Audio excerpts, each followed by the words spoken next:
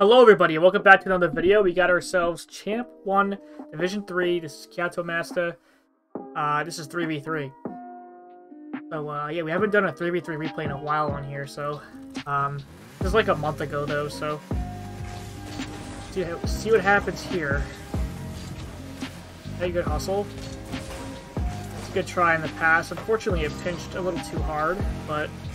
oh, good. Okay. That's unfortunate. Alright. I mean, to be fair, if I was in your position, I definitely would have just went back. The reason why, it's because you already see two people in front of you as it is, and something is about to happen right here. So you got to cover the worst case scenario, which is over here. And you just been right here to hit the ball to the right.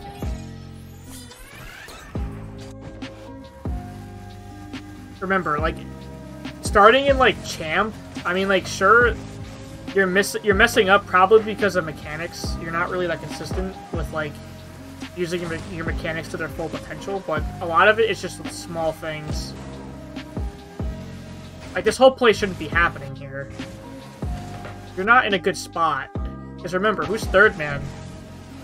You can do this, right? But then you gotta get back here. You don't want to stick up. So as soon as you see this, just turn away. Turn away like this. Right? And look, see? Hit it up, throw yourself into the ceiling, or air dribble. This whole play here would not have happened, and it's being really slow. You gotta play fast when it comes to 3v3. Playing slow is your worst nightmare in this game mode.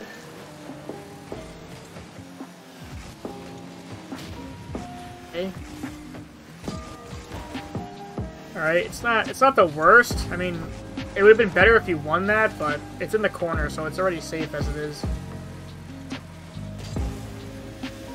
A good try, good try.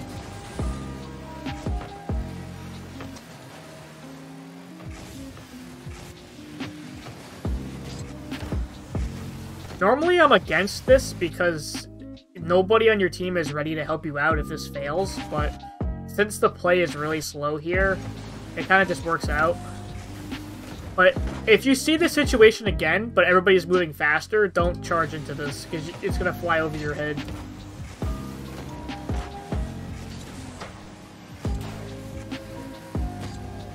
I don't like this rotation. Like, again, like, you see what happened with that play? What would happen if you just did this? You rotated away, right? I'm sorry, hold on. If you were... here, right? You turn away like this, getting small boost pads. Right? Now you're over here. And then you can jump up. Who cares? Just beat your teammate to it. If you played fast back there, you'd beat your teammate to it anyways, and you'd have scored it.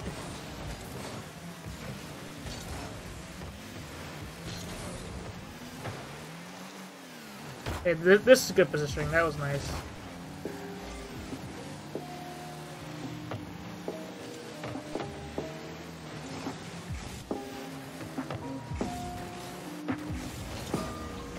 Nice try. I don't know why Zero was up with next to you. He shouldn't be there.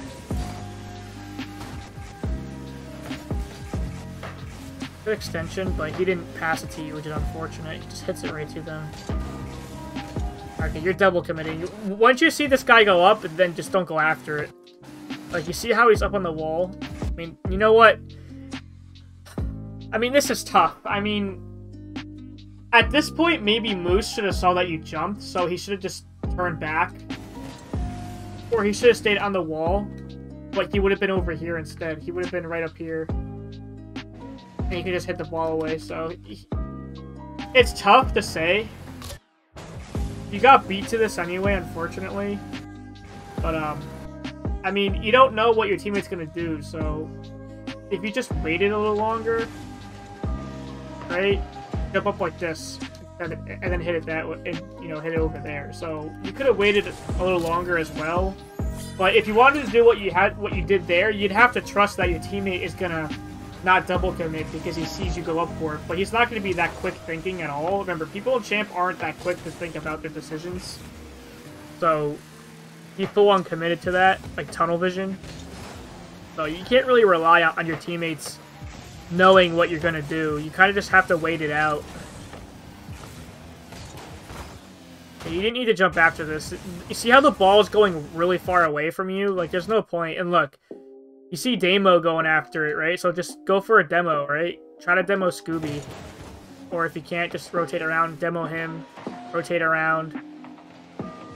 Right? Let him go, turn on this quickly, hit it upwards.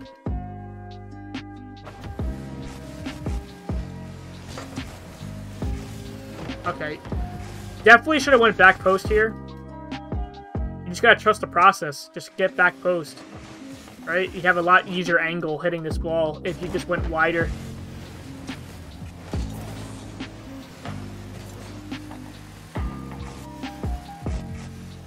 Let your teammate hit it good. See, that's what your teammate should have done before when you jumped for it back there. But you see how you just waited like that? You saw that he was going to go after it, and you stopped yourself, which is good. But you can't rely on your teammates doing that for you.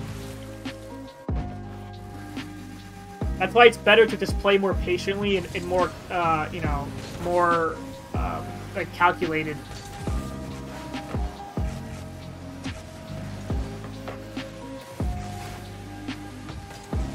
Okay, you let your teammate hit it. That was good. Okay, you could have handled this a lot better if you dribbled this better. You definitely could have caught this a lot better for sure.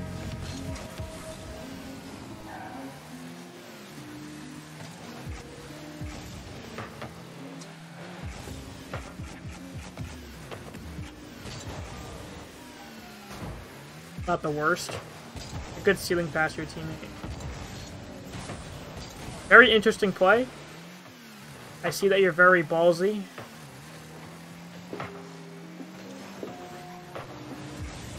You're pushing up a little too far. I mean, Zero, he's going after Big Boost, I can tell. Because remember, people like going after Big Boost if it's available. I mean, you can't blame this guy.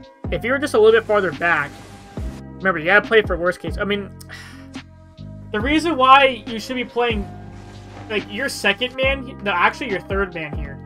The reason why your third man is because the two of them are in front of you. So you think you're second man because you think, okay, yeah, he's third because he's rotating behind me. Well, not quite. He's not third just yet. No, you're still third. So if you wait for the worst case scenario, then you'd be able to hit it. See, it's just minute decision making. Like, you're not seeing the threat of those plays. Remember, this is Champ. Like, what are the odds that your players are playing so quick that they can beat people and give you a pass? It's not likely. You know, Spook Luke says a lot that passing is kind of more common in Grand Champ. Like, I know it sucks and you want to position for a pass, but a lot of people in Champ and below just don't have the game sense for that. So that's why you gotta position for the worst case. Remember, the lower rank you are, the more likely they're gonna make mistakes. So in the lower ranks, it's way more beneficial to position for worst case. Getting into the higher ranks, then you could probably play a little bit more aggressive. Okay, this is you should have just rotated. And now you got Big Boost, but with this car language that you're driving away and getting Big Boost, you're signaling to Moose that you're rotating. So just let him hit the ball. You know, just go around. You know, be third man. Cut in too late. If you wanted to cut in, you would have to do this just without boost. You know, instead of flipping, you drive. Right? And then you hit this ball to the open area of the field. So just be mindful of, like, how you look to your teammates' perspective.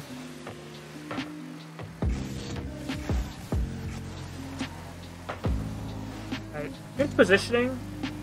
You definitely expected them to hit it up back onto the wall, which is fine. Like, that's a better extension. Way better. So, because you went immediately, you didn't like hesitate or flip anywhere. Okay, yeah, the launch has got to be a little better. I think you're moving too quick here.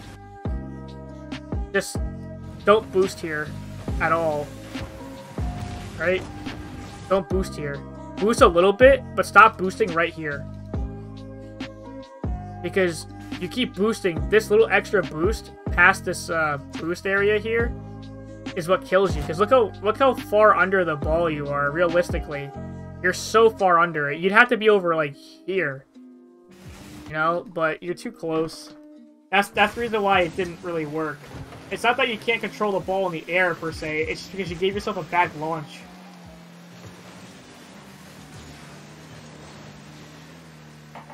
Hey, I like how you're using your camera to see where your teammate is.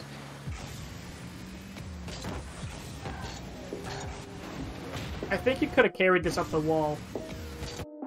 Maybe not, but it's not the worst idea. It at least gives them pressure, but now your teammate's in a 2v like 1 at this point. Okay, you guys get back. It's good. I see you like to extend a lot. Nice. Yeah, that extension was really good. Because, I mean, your teammate's already far away enough. So this is why it works. He's able to you know, position according to your extension, so. I'm glad, though, that you're doing extensions. Extensions is actually, believe it or not, extending like that is pretty high ranked. Because it kind of, like, defeats the purpose of rotating a lot, and a lot of low-ranked players are told to just rotate out. So, extending like that might scratch people's heads, like, oh, like, why is he extending so much? But, I mean, it opens up opportunities like that where you score. So, extending is risky. It's a high-risk, high-reward type mechanic, I'd say. Because the reason why it's high risk is because you run the risk of not being able to help your teammates out if you were just third man, if you played it safe. But it's high reward because if you stayed up and somehow the 50 goes right, you're able to get to the ball first before the enemy team does, and you might be able to get a score out of it. Okay, I don't like this sitting around. Like, you see your teammates behind you. Now you go, but right here is when you should have saw your teammates behind. See? If you were quick, you saw his car on your screen. Just take the initiative. Now go up and hit this in. But you just hesitated, that's really it. Alright, good pressure, that's really good. I think your game sense isn't too bad. I think you just need to work a little bit more on your positioning.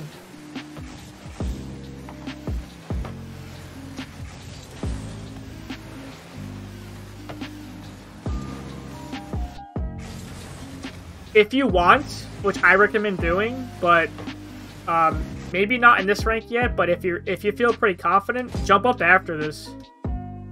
Like, wait a little longer here, and then jump up after it. You know, just to put pressure on. And you gotta make sure, though, you hit the ball. You have to hit the ball. Because if you miss, then it's a waste of your possession, and then you just completely overcommit. Okay, you gotta control this. Good positioning on that play there. Like, good 50. They'll go after big boost. Yeah, this big boost is fine, but I didn't want you getting the corner boost because you already passed it, so it's too late. Okay, you guys are about to score soon. Not only because I can tell because of the bar, the timeline, but it's just the blue team is getting slammed right now. And they're leaving so much space. Here comes the shot. Nice. You're very close. You know, I wouldn't even be positioned here. I would be positioning, like, right here. So I wouldn't even get the score in my game. You play so close. It's strange. It works here because people are slow. But I feel like it's going to bite you in the ass later. Because, like, this is essentially almost a double commit. Because it's like, what are you covering exactly? You know what I mean? Like, what happens if there was a 50 here? It'd fly both over both of your heads, and then he's stuck in a 2v1. So this is why it's bad, your positioning. But it works because look what happens. He throws it away, so he's out. Sammy's gone. Damo misses it. Scooby hits the ball away, so now he can't react to that. And that's why you score.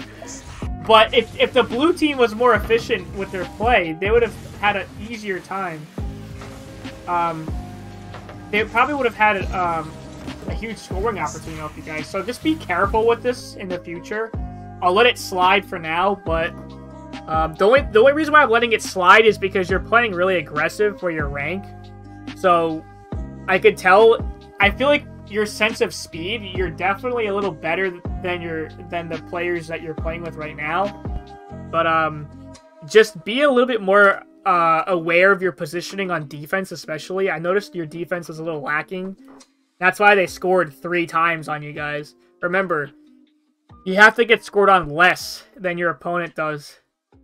So focus more on defense, because I think you have your offensive game down pretty well. I mean, sometimes you mess up here and there on your mechanics, but I'm just gonna trust the fact that you're just gonna keep working on your mechanics behind the scenes, and that you're just gonna get more consistent with it. So I'm just looking to see with your game sense on how you play.